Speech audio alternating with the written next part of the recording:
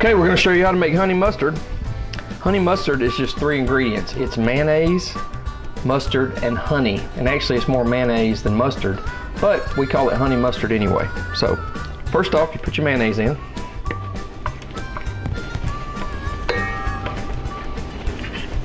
Then your mustard. And that was a cup of mayonnaise, and this is a 1/4 cup of mustard. And finally, put your honey. Now, if you don't have honey, don't worry. You can put the same amount of sugar and it'll work just fine. So this is a 1/4 cup of honey, and if you don't have honey, use sugar. Put a 1/4 cup of sugar and put it in the refrigerator. You're gonna have to let it sit overnight for the sugar to kind of meld together.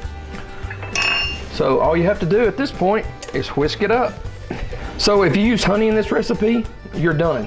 You're ready to use it as a salad dressing or as a dipping sauce for fried chicken tenders. If you use sugar, just put it in the refrigerator overnight to let the sugar meld with the other ingredients. And that's all you have to do. We hope you enjoyed our video on how to make honey mustard salad dressing or dipping sauce. And if you enjoyed the video, please hit the like button. Thanks for watching.